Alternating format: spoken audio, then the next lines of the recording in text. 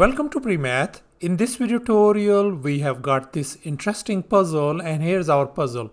We got these letters L, K, J, H. Now the question is, which letter should be the next in this sequence? In other words, what letter should be replaced for this question mark? You may pause the video and take your time to come up with the answer. So let's go ahead and get started with the solution to this puzzle. In order to solve this puzzle, we must be more practical than logical. In other words, we have to think outside the box. Now let me go ahead and give you one clue, and here it is.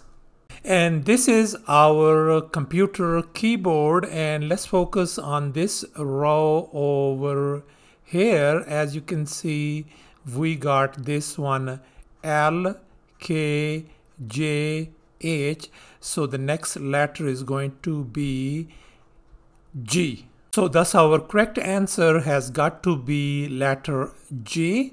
Thanks for watching, and please don't forget to subscribe to my channel for more exciting videos. Bye.